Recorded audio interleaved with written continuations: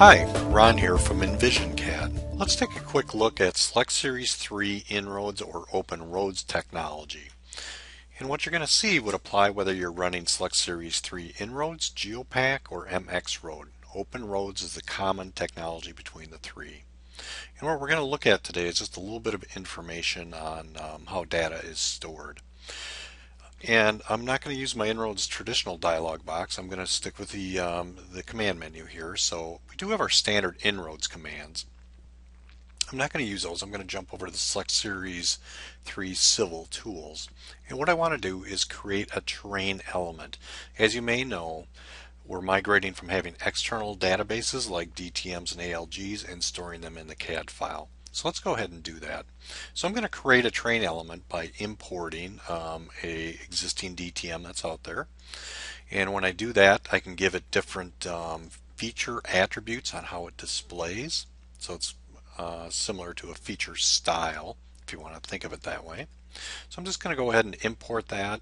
That DTM now becomes a terrain element, and that terrain element is stored in the CAD file.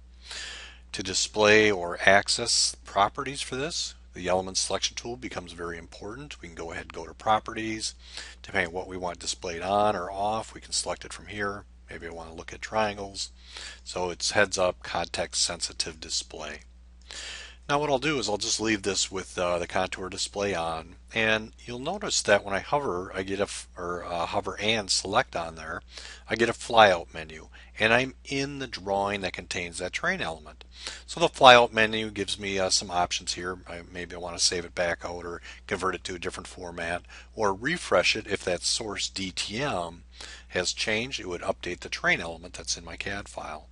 And to illustrate that this is in my CAD file, if I go to my MicroStation delete command, delete it, that terrain element is gone out of my DGN file. But here's the nice part about Select Series 3. If I Control Z or undo, I get that terrain element back in my drawing. And we can design against this. Now, if we take another step and go into another drawing, for instance, I will go into this blank drawing here that has that reference file attached. Not only do I get the graphics that come with the reference file, I also get the terrain element that's in that reference file. And you can see that on the flyout, it's denoted. So that's the interesting part about OpenRoads technology.